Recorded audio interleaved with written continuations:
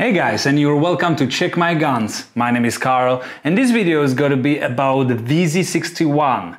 But it's not going to be the normal style of the video about the history and stuff. This video is going to be about transformation of this VZ.61 to this. So let's check it out.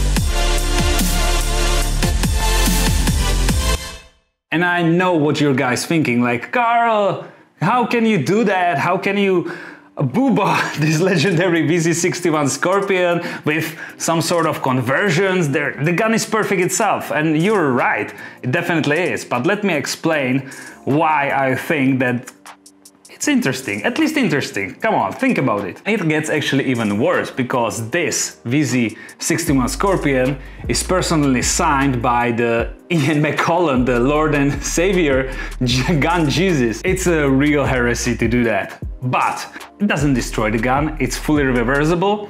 And I think that it's amazing how people are still trying to add something more into these old guns, and if you're not destroying the gun with it, and you're just use your imagination how it could be if.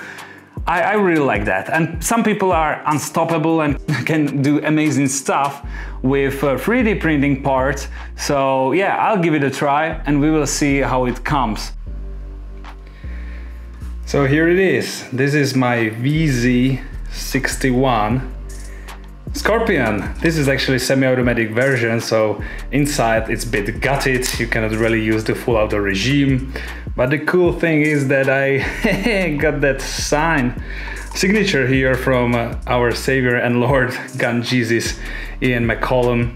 And yeah, I don't really think he would like this, but I'm gonna do it anyway. Sorry, I'll pray for forgiveness, my Lord. Let's put this aside and look at the conversion. So this is the box, how I got it, pretty plain box. And actually how I got it was that I was contacted by the guy who makes these. This is all 3D printed, and there are basically only 4 parts that you need to do the conversion of the VZ.61. So I was contacted by the owner of this company, which is called, we can see it over here, the Fuse Weapon Systems. That's on the top rail, and this conversion is called SA61 Defender Mark II. This is ongoing project, still going through the development, so I bet this is not the final stage yet. And of course, read the manual before use. I read the manual, got the manual, didn't get it in the box, had to download it online, which is not a big deal, of course, these days. To assemble all this, you just need 3 different Allen keys or these Allen key bits. So I'll use these, and we can go for the assembly. So first of all, what you need to do is take off the legendary Scorpion stock. I'll remove the magazine also, just to make it more handy. So how do you do that? There is this pin on the top which you need to push down, and then once it's pushed, you can slide the stock off towards you, just like that, which is amazing. I love it. So now you have your gun like this, pretty damn naked. So first of all, you add the folding stock. Here's the button, how you can fold it. We'll look at that in a moment. So now I'll just slide it from the side, and there it is. So now it needs to be fixed by screw in here. I need to mention that all the screws that are going to be used here are actually not screwing into the 3D printed plastic, but there's always a metal counterpart of the screw. But yeah, beware, it's 3D printed. You don't really want to over tighten it because something can go wrong. So this screw is actually just to secure it in a place, just like the original pin. So let's screw that there. So here I have all the screws that are needed. I already took out the long one. So let's put it there and just gently screw it in. Yeah, as I said, being gentle, it's not holding there anything, it's just preventing it from sliding it off the main rail. And the other thing we do is that we put on this part over the barrel with this side facing up. And in order to do that, we need to unscrew these side screws just a bit to make a bit more space, because this is going over the barrel ring. Maybe you notice there is a ring around the barrel. That was the way how you could attach the silencer on Scorpion. So this needs to go over that ring, and therefore it needs to be loosened enough.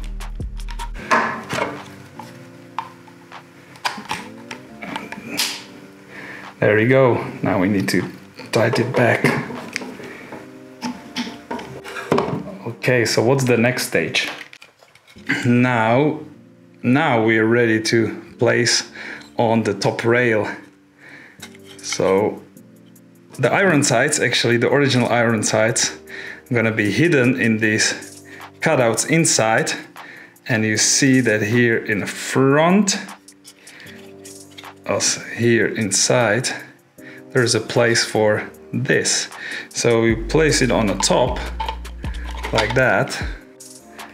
So you place it on the top and push it into the rear. Here you see there's a space for the pin to push through, and there you go. So here comes a pin, and there is a screw from the top which secures this together. So let's put the pin there and also the screw. Here's the pin, which comes essential for disassembly and cleaning of the gun. We will look at that in a moment. But for now, we'll just push it from the left side to the right. There we go. Here it is. So let's screw that in. All right, we're almost there. So the last thing is the fore end. So we just slide that over so this top actually locks into the top of the conversion, and here we still need to put 2 more screws on the side. Look at that. I forgot 1 more screw, and that actually goes here in the back in this hole. So now these last 2.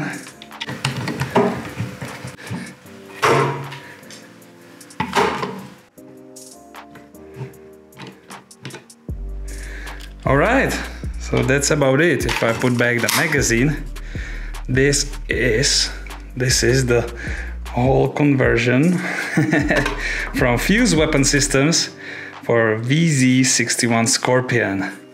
I think I must say that all these rails on the top and on the sides, they are Picatinny 1913 rails, so pretty standard. You can attach basically anything there. Let's put it on safe. There's this cutout in between, which gives you a possibility of if I fold it, of somehow backup sides like this.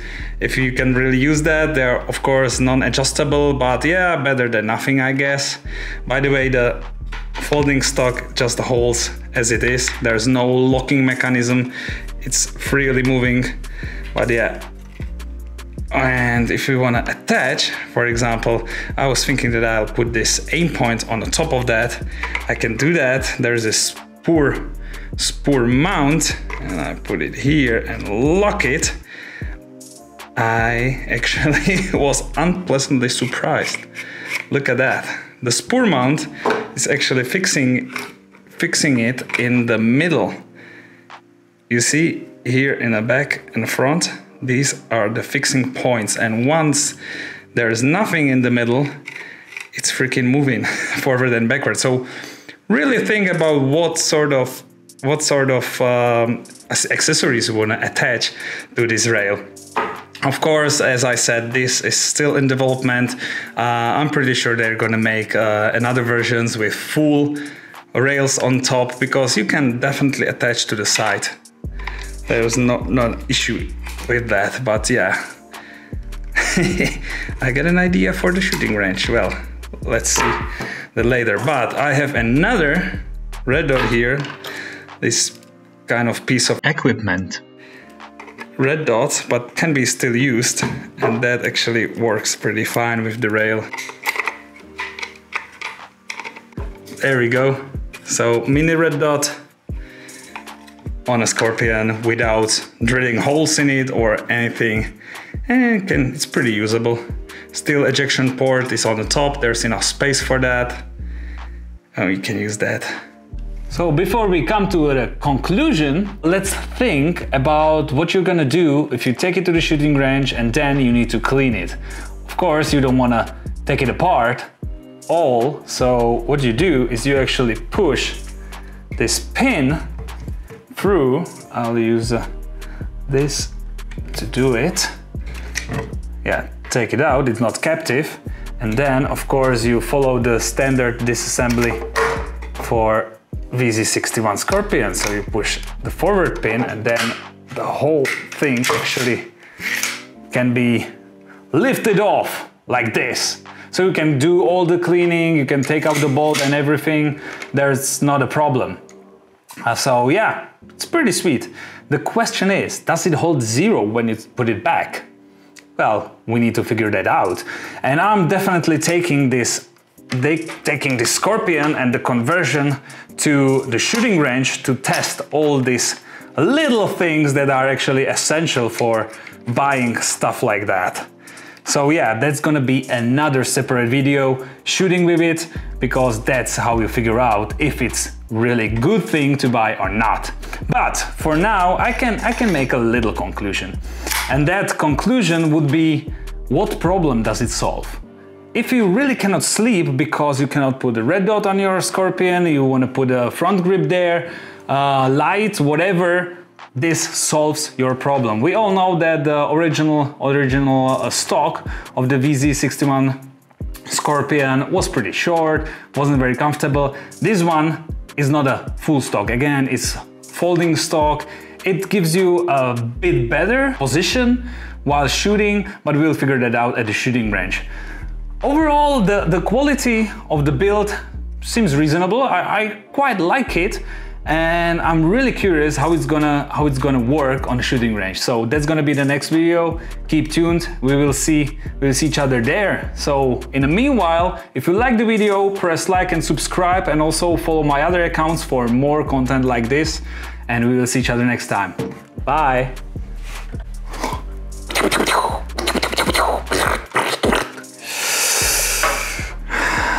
Feeling like a kid again.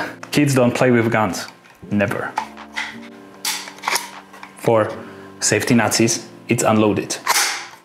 No worries.